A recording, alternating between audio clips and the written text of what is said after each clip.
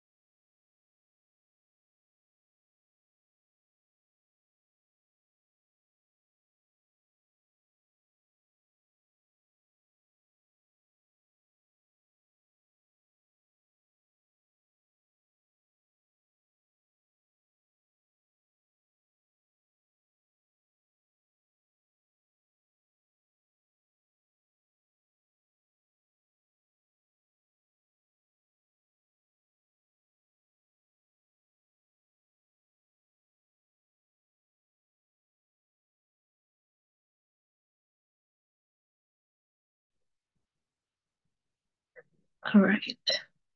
People are all starting to pour in now. Go ahead and get started in just a minute. Today, welcome to our 14th monthly webinar now. We are excited to be hosting Diego and Sander today from TNO and Catapult. We have 5 attendees right now, but 20 are registered. So I'm just going to give a couple more minutes for people to come in.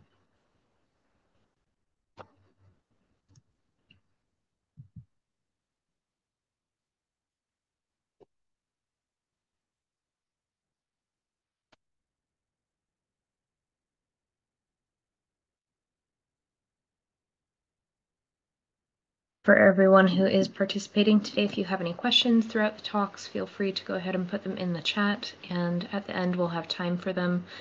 So we'll go through any that have been put in the chat throughout the talks, and both the speakers can speak on them.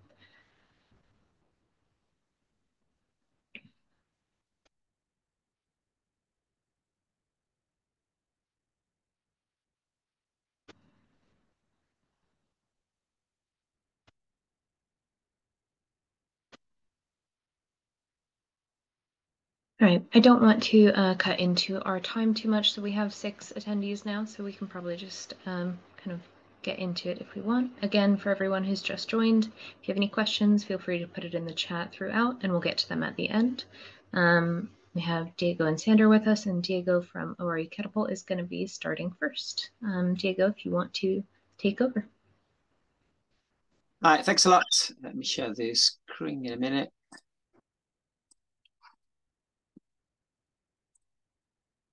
think that's the one. Can you all see? Not yet. Not yet. Oh dear, one second. No, no worries. Let me try again. There we go. Yeah. Can you see now? Yep. Perfect. Right. Good afternoon, everyone. I'm Diego Miguez, going to present do a presentation about tidal noise monitoring in a high energy environment. Main outline. Going to first start talking about the ORE Catapult and MEES, which is the group within the Catapult for based in Wales. Then I'm going to talk about a project with Nova Innovation and Sage about tidal energy noise characterization. First talking about the context, the experimental setup, the measurements taken, the results and conclusions. And then I'm going to introduce the UKAN Data Challenge workshop, the challenge we're doing, which is the challenge number 3, which is going to be about the North Atlantic right whales. So I'm going to be a bit of context about it and talk about the database and the challenges we're posing. So first of all, the offshore renewable energy catapult, ORE Catapult, we call it, employs, well, we have more than 300 employees based in the UK. We have 8 UK regional centres, including the one I'm based, which is in Pembroke Dock in Wales. We have 3 UK Academy research hubs based on electrical infrastructure, blades and powertrains for offshore wind turbines, and an international research and innovation centre in China. So we are the UK's leading technology innovation and research centre for offshore renewable energy. Our main mission is to accelerate the creation and growth of UK companies within the offshore renewable energy sector. We have unique facilities, research and engineering capabilities. We bring together and we actually act as a bridge between innovators, industry and academia, in charge of trying to accelerate the creation and growth of UK companies. Main objectives to reduce cost and risks in renewable technologies, growing the UK economic value and enabling transition to a low carbon economy. So within the Catapult, I work for the Wales office, which is also called MEES, which stands for the Marine Energy Engineering Centre of Excellence. Started out as a 5-year project based in Pembroke Dock in the Bridge Innovation Centre. We have collaborations with the local universities, namely Swansea, Bangor, Cardiff and Cardiff Metropolitan. We are funded by the wider Catapult, WEFO, Tidal and the universities. We carry out innovation projects supporting Welsh-based or Welsh companies with offices in Wales. There is no financial contribution necessary from the companies. We provide a friendly approach to intellectual property, but as long as we must comply with stated rules. And we, as much as we can, promote sharing of knowledge and lessons learned in terms of data sets or processing or outcomes of the different projects. Within MEES, the overall mission of MEES within the environmental and marine energy projects is developing the next generation environmental monitoring techniques, making surveying cheaper, safer and quicker by the use of autonomous vessels or uncrewed systems. The advanced data analytics applications. One of our most important missions is reducing consenting barriers on the development of offshore renewable energy.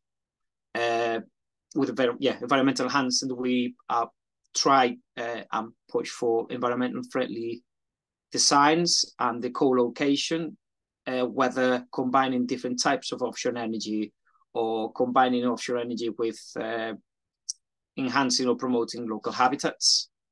Our key facilities and expertise are in environmental. We have environmental monitoring instrumentation, subsea noise modeling software, and we've got a Mace Boy, which is Smart Boy, as a big asset that is capable of real-time recording of different environmental, and it can be used with any kind of sensors in real time using the 4G network and the use of the meta sites as well.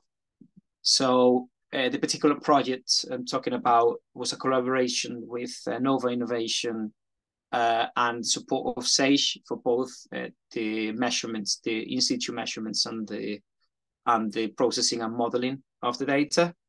The main goal of the project is helping towards reducing consenting times for tidal energy deployments. This was, the measurements took place in Blue Sound, which is quite a dynamic environment on the Shetlands, and in which current speeds can go over 7 knots. This was the first tidal array.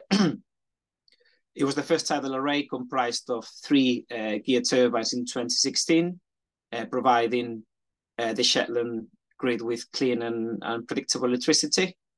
Since then, in 2020, a 4th direct drive turbine, which was more efficient than the previous geared ones, was installed. And after that, early this year, the turbines number 5 and 6, were installed. So it's now with 6 tidal turbines, it's become the largest turbine array in the world so far. Turbines 5 and 6 as well are connected via a pioneering subsea hub, which sends power to shore by using a single export cable, which reduces costs and risks associated. So the main goal of the project was taking in situ measurements to characterize the noise for the tidal energy turbines, both individually or as an array, assess their impact on marine life in the area, as well as trying to predict and assess the impact of using these type of turbines in potential other high energy locations. So on the left image, you can see the distribution of the turbines within Blue Sound. So turbines 1, 2, and 3, which are the 3 in the bottom, are the ones installed in 2016, the gear turbines. Turbine 4 was installed in 2020, which is the one on the top left, and turbines 6 and 5 were installed earlier this year. As you can see in the top right, this was SAGE developed a novel data collection method. In this, the hydrophone was suspended below a float that housed a high resolution GNSS logger working at 10 Hertz. The float was tethered to a drifting workboat on a 30-meter long rope and was cabled to a data acquisition system on board, capable of monitoring the signals in real time. The advantages of this method over using independent drift buoys is that the data, successful data collection can be verified in situ in real time, as well as the signal gain can be adjusted in case there's any clipping or saturation on the hydrophone, as well as the gain can be as well increased when the signal level is very low. This method allows drift paths to be monitored whilst targeting different data collection zones. And as it was mentioned in the webinar last month, by a very nice presentation by Ian Meck, they mentioned the IEC 62600 standard requirements for characterizing tidal turbines. So basically, it tells about for level A characterization, it requires the sampling of 4 zones surrounding the tidal turbines, namely upstream, downstream, port and starboard. These 25 or 25 meter square polygons are offset from the setting of the turbines by 4 times the longest dimension of the rotor, which in this case was 34 meters. And these polygons were oriented to the direction of the flow for flood and ebb, meaning that port and starboard, if there were no angles between ebb and flood, port and starboard measurements would be opposite for both tidal currents. So moving on to the actual measurements, the measurement campaign, you can see on the left, in green, you can see the traces of the tether hydrophone recording the drift paths, both at ebb and flood, and targeting the 25 data collection zones as required by the standards. On the right, you can see examples of spectrograms acquired. On the top right, the 3 direct turbines were working. You can see T6, T5, and T4 respectively in time. Next to them, you can see the distances, which are the horizontal offsets from the GNSS receiver to the center of the turbine. So you can see we passed turbine 6 by 28 meters, turbine 5 by 3, and turbine 4 by 52, right at the end of the spectrogram. In there, you can see the acoustic signatures of the turbines, and as well as for the case of turbine 6 and 5, a bit of a mix in between both, so overlap on the acoustic signatures. On the bottom right image, you can see the spectrogram of when the only turbine 6 was on, and halfway, a bit further than halfway, the turbine 6 was turned off. So you can see acoustic signature of the tidal turbine, as well as the background noise afterwards. So these raw data collected on the drifts was processed and used as an input together so on the water acoustic modeling. This input was combined with the bathymetry of the area and other measurements such as water temperature and salinity. For the underwater acoustic modeling, DBC was used as the choice of software, and the most appropriate solvers were found to be a normal mode model for the lower frequencies below 500 hertz, together with an N-log-R model for frequencies above that threshold. As a result, on the left-hand side, you can see the 2 plots of the equivalent monopole source levels, which are understood as the mean square some pressure level at a distance of 1 meter for a hypothetical monopole source.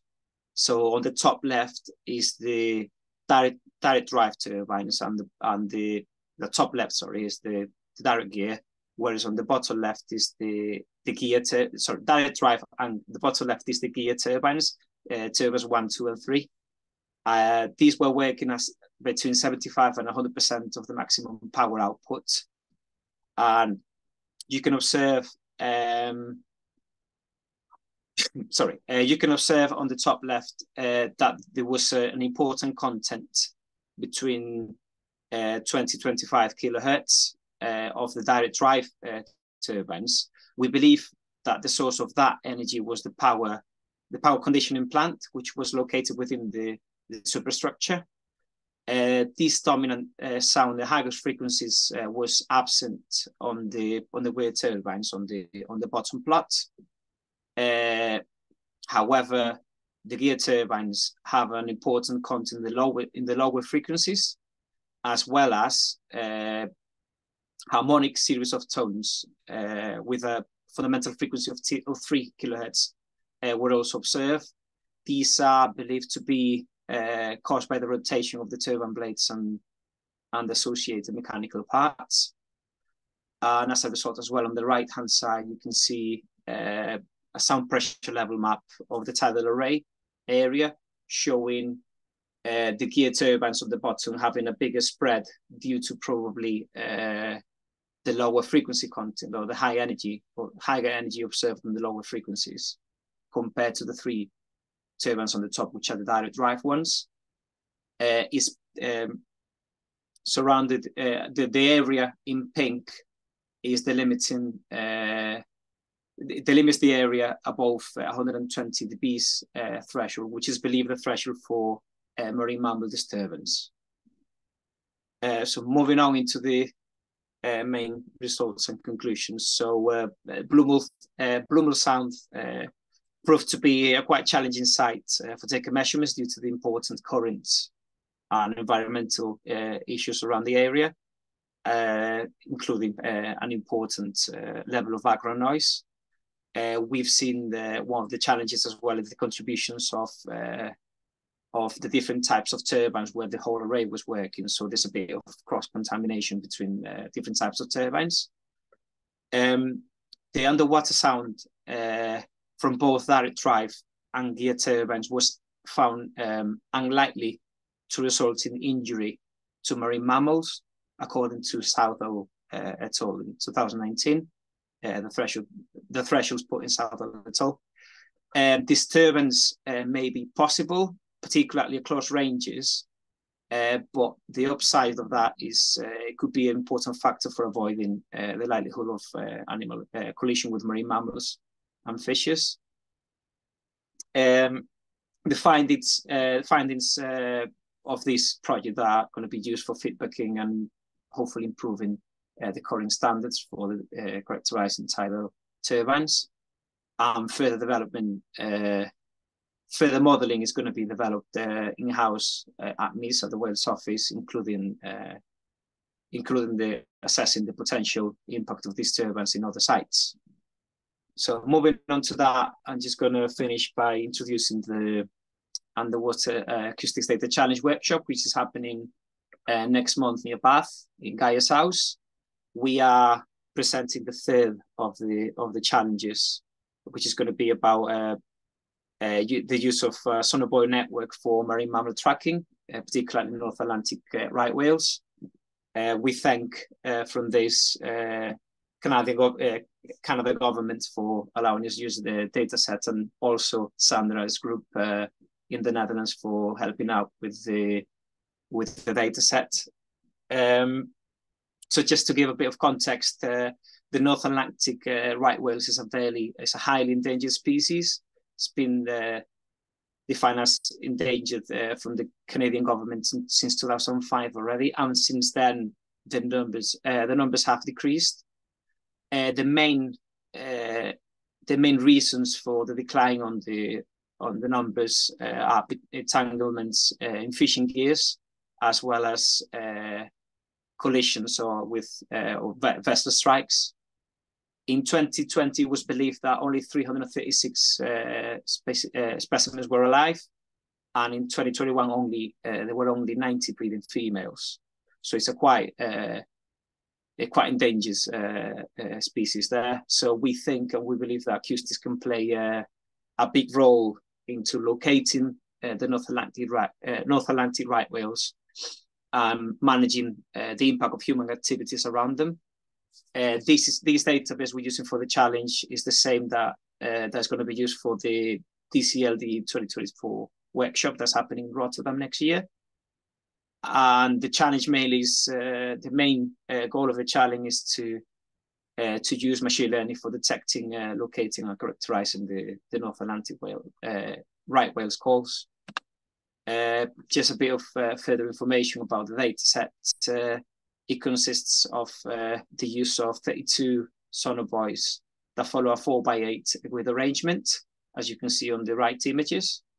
It's a 2-day deployment. The data comes from 2-day deployment that we've got worth of 3.5-hour data each one of the 2 days. The data has been demultiplexed and stored in WAV format, and it's been ordered between on-night sine and cosine, sine being east-west and cosine being north-south, at a sampling rate of 8 kilohertz. The 3 challenges we're posing for the workshop are the basic the basic goal of the challenge is to use machine learning to localize and identify individual whales using signals from one or more buoys.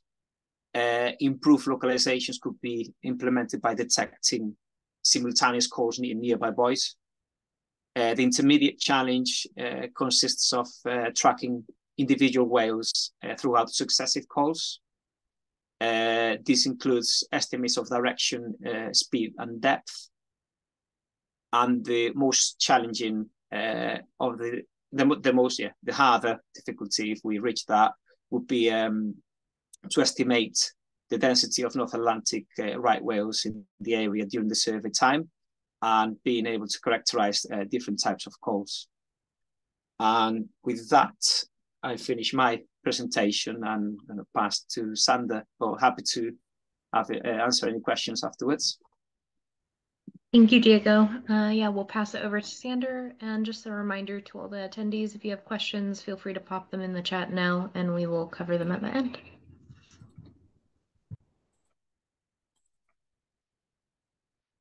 All right. So my name is Sander von Benda-Beckmann. I work at the Acoustics and Sonar department at TNO, which is an applied research organization in the Netherlands. Today I want to talk about the impact of impulsive and continuous underwater sound on marine mammals. So just to provide a bit of background, as most of you may be aware, that sound is an important medium in water for animals to communicate, orient, and find food. And almost all species can perceive sound underwater, as far as we know. I think a nice recent paper that kind of highlights the issue of underwater noise is by Duarte et al. In Science, where they basically discuss the changes made in the industrialized time by humans, where a lot of sound is being introduced into the water environment, and many of these sounds in many species are known to affect underwater life. So we have to think carefully about how we want to manage that the future to make sure that the underwater noise remains at acceptable levels. And a lot of the research that I'm doing, and also we're doing at TNO in our department, is aimed at trying to tackle this problem. So when we, from our perspective at least, and the big five noise sources in the ocean that we worry about most are construction activities and the development of offshore wind in the North Sea, use of air guns for seismic surveys, shipping, underwater explosions, mainly due to clearance of old UXOs, unexploded ordnance, and also active sonar used during to hunt for submarines by Navy sonars. So in my presentation, I briefly want to give 4 examples of the types of studies that we're involved in, that basically address 5 of these big polluters. So first, I want to briefly talk about the effects of underwater explosions on harbor porpoises. I'll be talking briefly about some studies we do about susceptibility of porpoise hearing to intermittent sound. Some of the work we're doing to look at continuous active sonar on marine mammal behavior, and also briefly about how we study the effects of ship sounds on harbor porpoise behaviors. And we pick harbor porpoise because from a North Sea perspective, and at least in the Netherlands, it's a relevant species of key concern. So we've done, in the past, we've done some analysis or an assessment of what the potential impact is of clearance of UXOs on the North Sea. And these are typically being cleared by detonation, so producing an underwater shock. And our initial assessment, where we combined locations, the physics of underwater explosions, also with distribution of and presence of animals, and also their sensitivity to the sounds, we concluded that there was a large potential impact. So with about 500 to 5,000 animals getting hearing injury on an annual basis. And underlying this is we used shallow water models for shallow water propagation of explosions. We've been trying to, we've had to do some empirical correction factors in the past, where we had to correct the models to make them fit to the data that we collected. So the more recent work that we're doing is try to better understand and more validate these models and to see whether the predicted impact is actually as big as we expected it to be. So what we're currently doing, looking into, and this is ongoing work, is that we're trying to couple nonlinear models. In this case, we're using LS-DYNA, which is a model that's often used for underwater shocks or also for car crashes and things like that. And we try to model the physics of the explosion. And we couple those to linear, I would say typical sound propagation models, in this case parabolic equation models, to predict the far field signature of these shocks. So basically what you can see on the bottom here is, on the left is basically the outcome of the nonlinear part of the model, which gives you a time trace for every depth that we model. And we can use that as a starter function for the linear propagation models. So on the right, in the middle panel here, you see the outcome of that model, where we have the two model aspects, so the Euler and the Euler PE, which gives us the far field signature, which is a deep water scenario, which we use to validate the model. And the analytical solutions that we get, which are kind of the classical models typically used to do shock propagation, they align pretty well on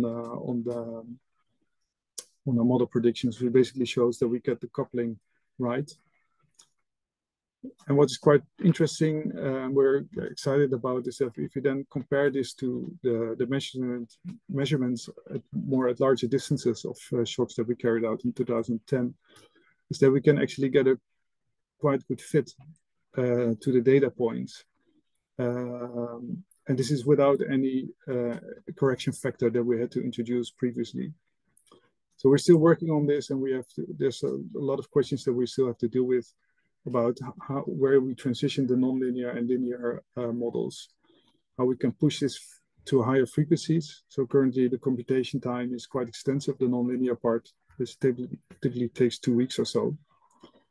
And we have to worry about the low frequency properties of the geoacoustic properties of the seabed, which is a general problem for any sound propagation modeling, also for shipping and air guns and pile driving. So the second example looks at susceptibility of porpoise hearing to intermittent sound.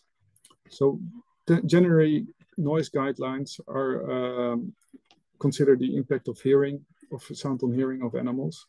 And this is typically done based on measurements of temporary threshold shifts. So this is our recoverable reduction in the hearing sensitivity after noise exposure. And generally, the assumption is that with the equal sound exposure, this leads to an equal risk.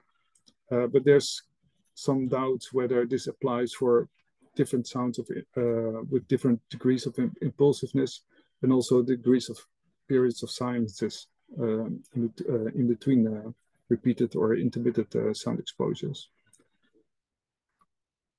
So we've carried out a study together with Ron Kastelein and Darlene Ketten, where we collected data of porpoises exposed to a miniature air gun, where we could try to develop models to predict the impact of repeated exposures to the animals for different conditions. So I want to highlight one of the outcome of these studies, which has gained some attention, which is where we looked at the use of kurtosis on predicting the risk of hearing damage. And kurtosis is basically a measure of peakedness of the signal, and it's gained some traction also in human literature for impact of sound on humans. There are different ways how you can introduce that or use that the kurtosis to correct the equal energy rule to predict hearing effects. And on the right side shows an example by Zhao et al. In 2010, which basically shows that if you do not correct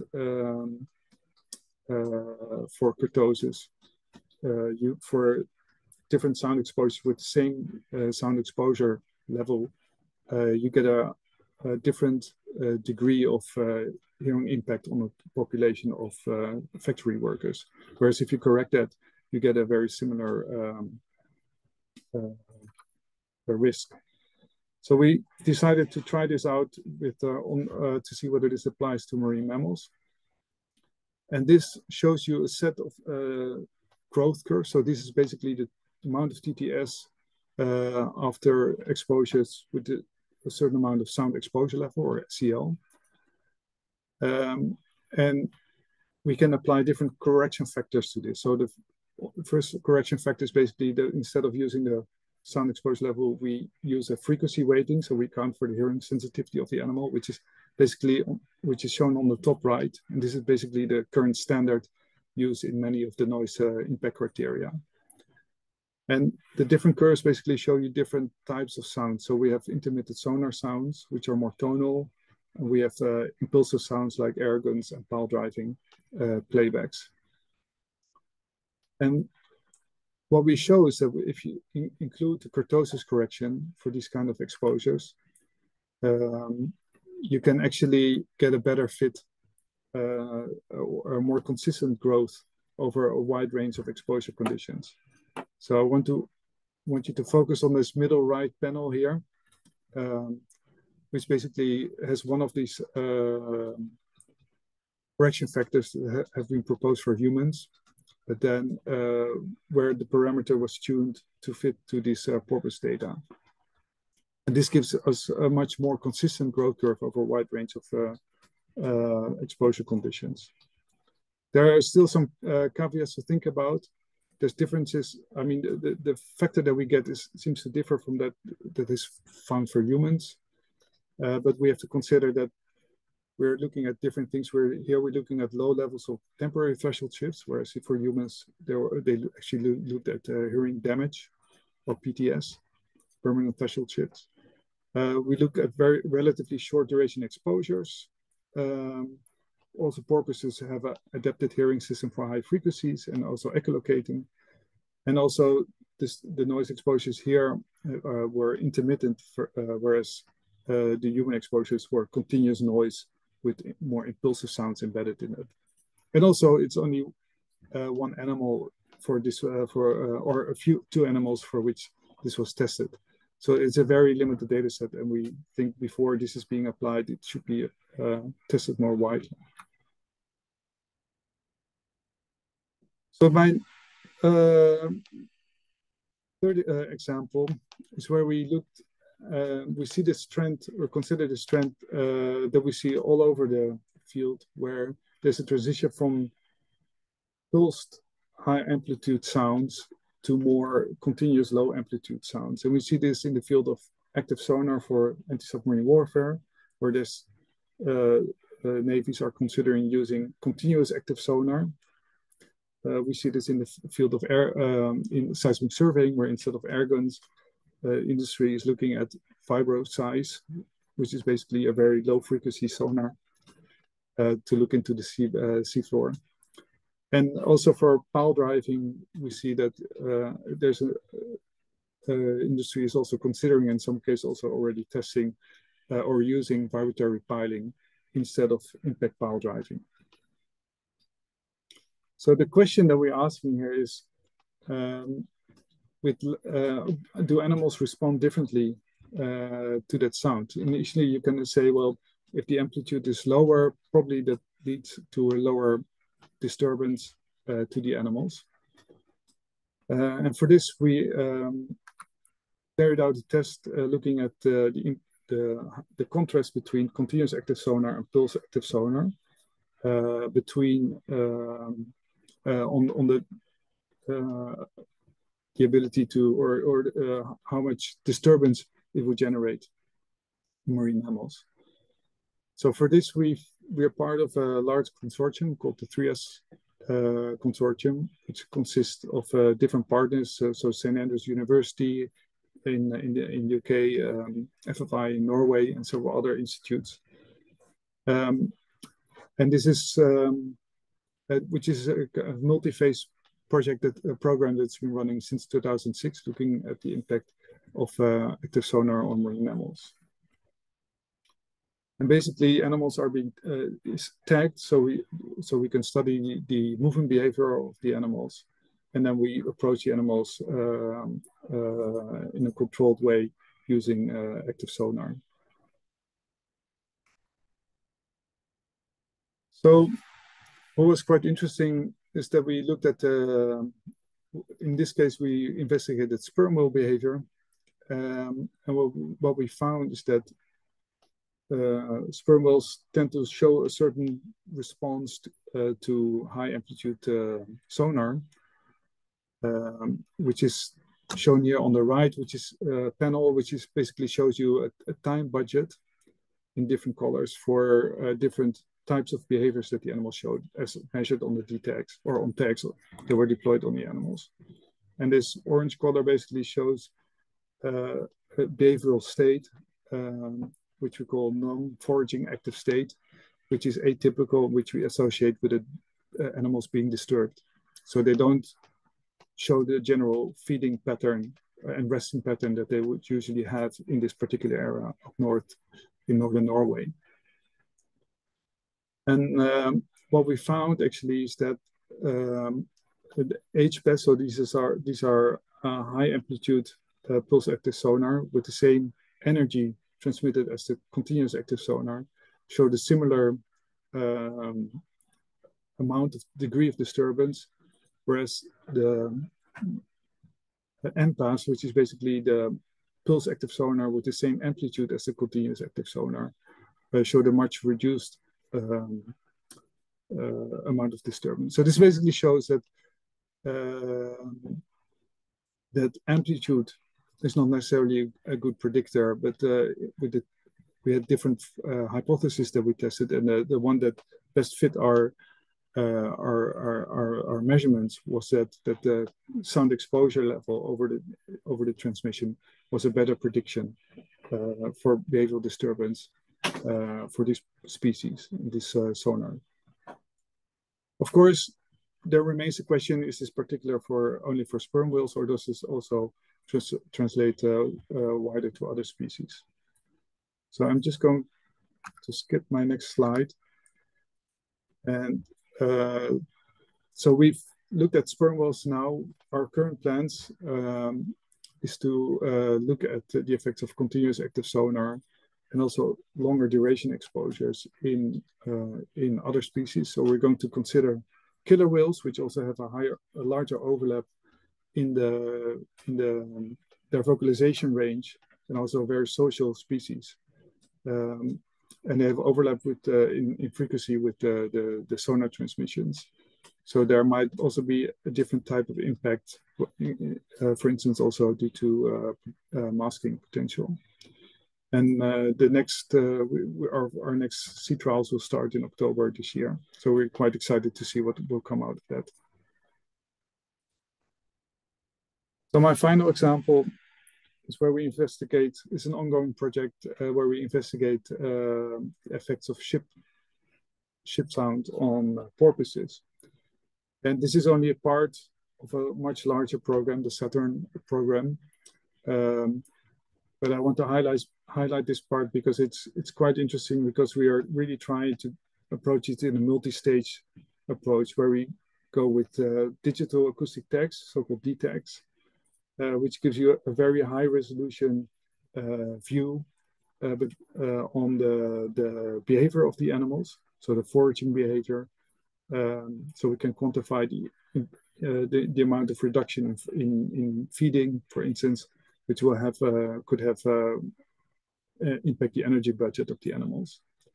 And then in a separate stage, we have satellite tagged animals where we look at more long-term, large-scale movement patterns and relate those to ship presence using AAS data. And we can actually quantify or predict the ship level, or the levels that the animals are exposed to using sound propagation models that we have developed in-house.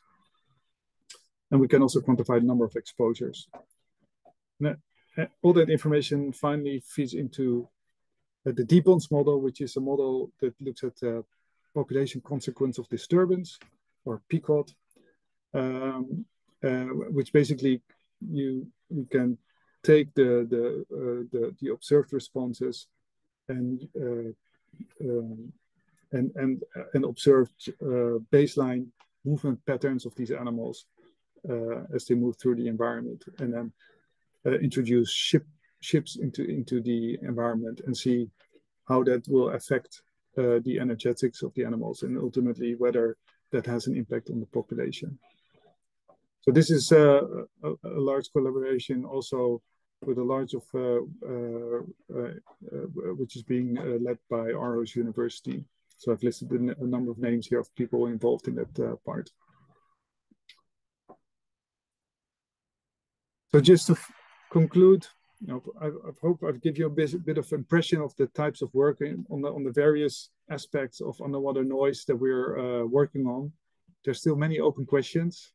So I think the main question at the moment is, what is the consequence of impact of these sounds on animals, on individuals and populations? There's still more derived questions. What are sensitivity of animals to novel sound sources, which we haven't tested yet? More insight into impact criteria for hearing damage, the accumulation of exposure by multiple sound sources, effectiveness of different mitigation measures, acoustic models in our, which is also one of our core expertise. We do see that they require further improvement and validation, and I also believe that there's, we need more scale up of acoustic monitoring of sound and marine mammal presence, using PAM, for instance. All of this requires interdisciplinary approaches. We really try to work with experts in the field from biology, ecology, computer science, and also with the stakeholders to try to tackle these problems. So with that, I just want to make or point out to you two upcoming events. So one of them was already mentioned by Diego, which is the DCLDE workshop, which I'm hosting in June 2024, which is looking at more passive acoustic monitoring of marine mammals. And then we also, my colleague Frans-Peter Lam is organizing the EZOM conference in September next year, which is we're looking more broadly about effects of sound on ocean and marine mammals, and also is aimed at bringing together science and policy and regulation. So with that, I want to thank you, and yeah, let me know if there is any questions. Thank you very much for sharing. That's great. If anyone has any questions, feel free to pop them in the chat now. While you're working on that, I can just ask some questions that I noted. So I guess I'll start with Diego. I was wondering why you chose to use the blue mole sound. And I feel like that would be a challenging environment with the complications of reverberations and whatnot. So why there? Well, mainly it was because it was what Nova was wanted to test, but it's a unique site. Is the first array, tidal array in the world. So it was a way, and it actually comprises two different technologies for the turbines. So we're able to characterize the older version of the gear turbines, and as well as the new direct drive, which are more efficient and better performing in that sense. But yeah, it's a challenging site, but it's got its pros as well. So it's the water there is really transparent. They've got underwater cameras that have been collecting for years there, and the recordings are really, really nice to watch. Okay, good to know. And I have a question from the audience. They ask, generally, do you find a significant difference in sound propagation intensity drop off vertically through the water column versus horizontally? If either of you have an answer. Who was that addressed to? I mean, I can address it at least from my perspective, and Yeah. maybe Jago for... Go for it, Sander. Yeah. So, I mean, I guess the easy question is it depends. It depends a lot on the sound speed profile and the bathymetry of your environment. So in general, if you look at the North Sea environment, which is very shallow and has a relatively mild changes in sound speed profile over the year, you typically get a pretty uniform distribution with maybe some kind of reduction close to the surface. If you go to, for instance, to the Baltic environment, which has this very funky sound speed profiles, you can get a lot of, ducting, for instance, or channels, sound channels where the sound gets transmitted. So you get a lot more variability, or can get significant variability between kind of different layers. And yeah, if you go to kind of deep water, like deep, like 10 or a kilometer or more, then you also get more ducting at certain depths. So it really depends on the environment that you're looking at. Perfect. And another question, I was wondering, with the damage to animal hearing that you're finding, is this, have there been studies about whether it is permanent damage that they're facing, whether after a certain time it like reverts and is healed, and like with the behavior changes that they were talking about, like with the feeding, does that stop after a certain point with exposure? Does it what does it look like long term?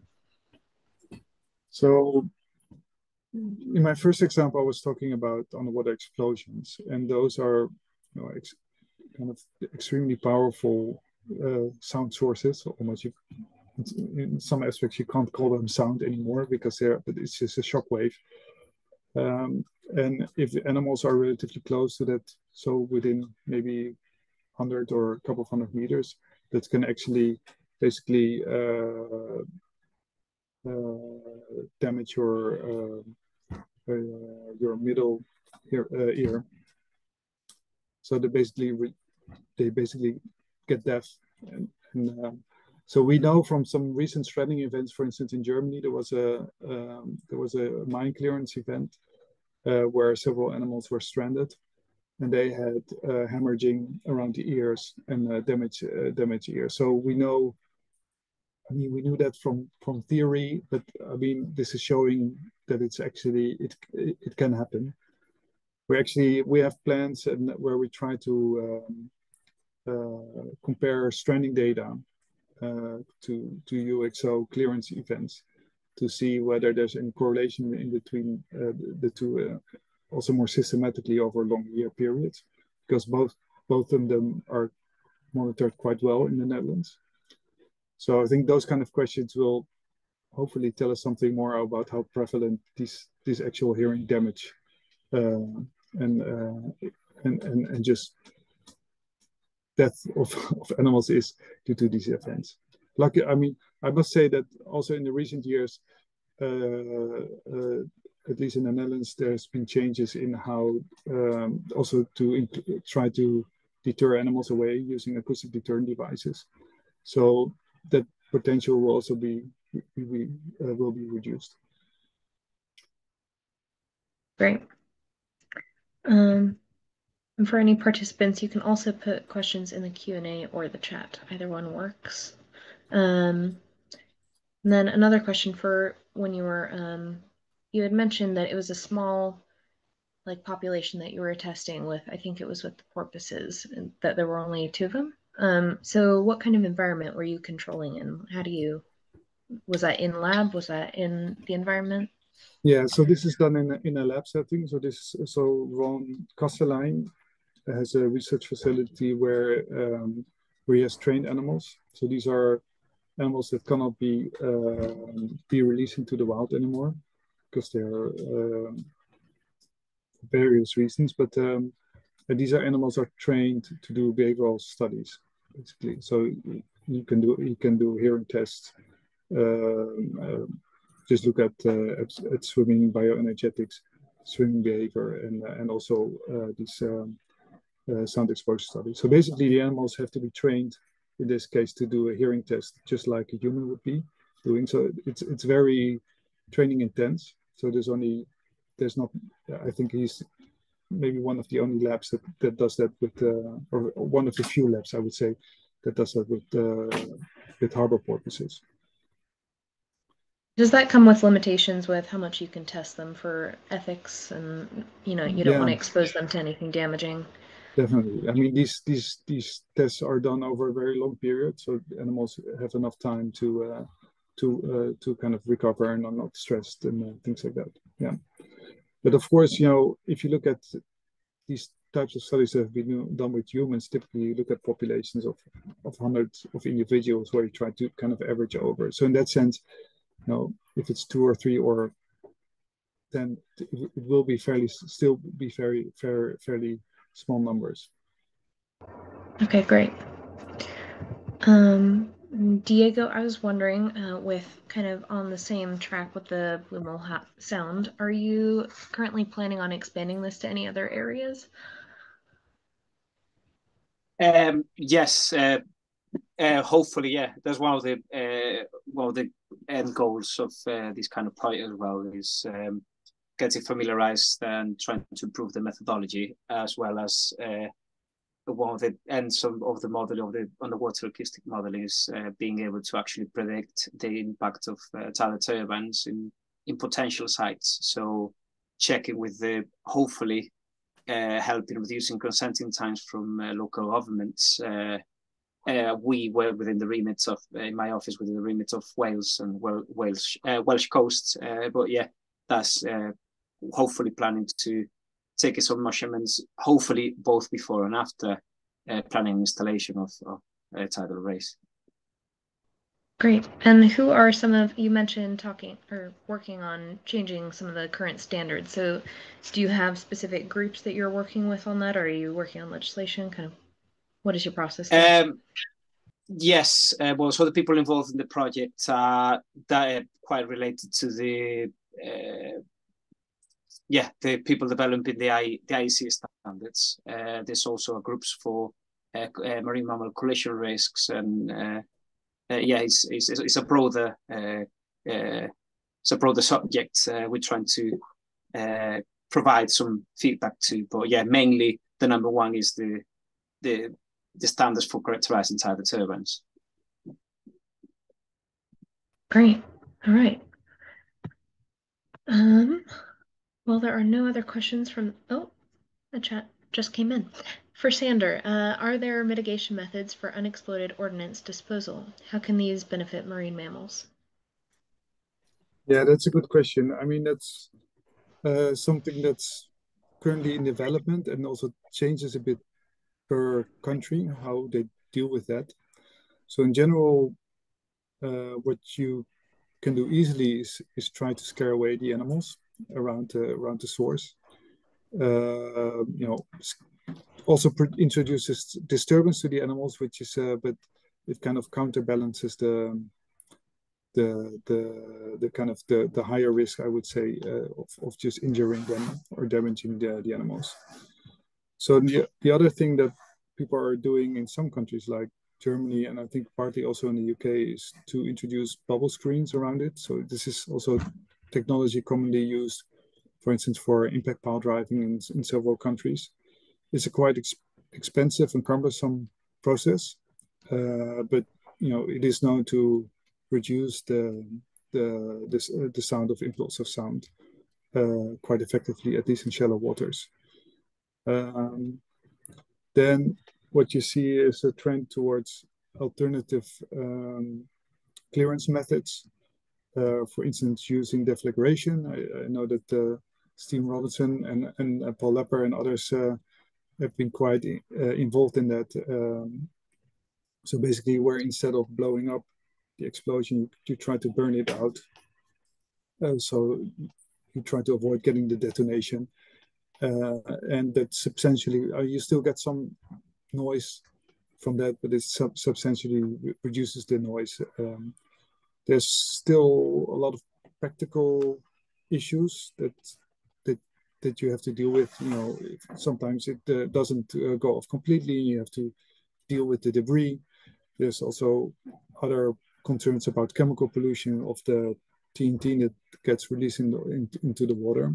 But this is, I think, most actively being pursued this direction in the UK, as far as I am aware. I also know, for instance, in Germany, they have a large program coming up where they try to more clear, but it's more for mine dumps, or basically dump sites where you have large amounts of UXOs in one place, where they want to go clear it in a more commercial way. So they basically try to build kind of a factory to get the UXO out of the water and clear it within the factory. But I think it's going to be mostly suitable for dump sites and not so much because it's just going to be too costly for kind of individual UXOs you might find all over the North Sea. Okay, great. And I also now have a question for Diego from the audience. What has been the reaction from commercial organizations to this data? Do you find they're open to adjusting their solution designs? That's a good question, but within the remit of tidal energy, well, this particular project hasn't been, the outcomes haven't been disseminated so much in the open world so far. We're hoping to reach both commercial organizations and local governments as well. Actually, the good thing about the results we've got is that there is no risks of no injuries